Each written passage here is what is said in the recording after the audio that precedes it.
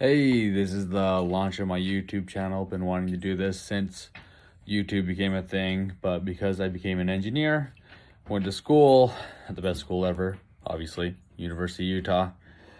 Never had a chance to get around to it. My best friend Cody Reeder made an awesome YouTube channel with Cody's Lab. He's a genius scientist, and I was dumb. And I went and graduated from college instead and got a job in the corporate world. And unfortunately, I suffered a really bad concussion because I forgot my hard hat. And I stood up under a pipe like a dork.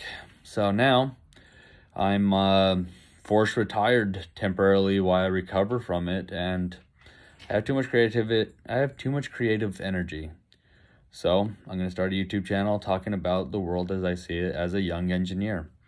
My title is Process Engineer.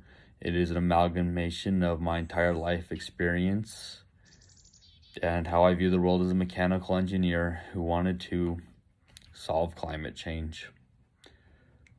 It's been 10 years in the making, and I'm freaking excited to be here. It's going to be fun. Cody and I met up last 2 weeks ago, and we talked about one of our good friends, Casey Levitt, really young guy. Unfortunately passed away during a seizure, and I didn't get a chance to go to his funeral, and neither did Cody. So this YouTube channel is going to be partly dedicated to the memory of him. He was a great kid. I went to church with him. I used to pick him up on the side of the road and drive him home with my super sweet minivan. He's like 4 years younger than me. And it was a good time growing up out in the Great Basin Desert, where it was a desert, freaking cold, freaking hot, no water. And now I moved somewhere else where it's getting hit by climate change. It's making it freaking cold, freaking hot. And luckily it's wet here. It's not like the desert, but in 1,000 years it might be. And that's scary because I love it. Some more background. I started working when I was 12 years old. It's a good old American dream.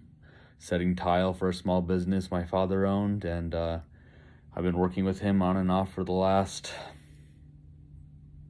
almost 20 years. Pretty cool, pretty lucky. American dream, growing up working class, be able to make it all the way to lower middle class. Impressive, totally impressive. And I love STEM. It's missing an A. It's pretty obvious. It should be STEAM, because I don't know how you can look at engineering and not see art. Because when I look at engineering, I see Native Americans, I see basket weaving, I see pottery, and then I see Eastern traditions. I see steel, which looks like, to me, samurais. So you take all those things, and to be an engineer, you got to be like Tesla. You got to love what you're doing and be willing to die poor in order to save people's lives, to make the world a better place, to keep it safe. I'm really excited to do this, and I'm going to do my best to not edit things and just show full authenticity. If I offend somebody, I'll donate $1 per video. I'm not an idiot. It's not $1 per comment.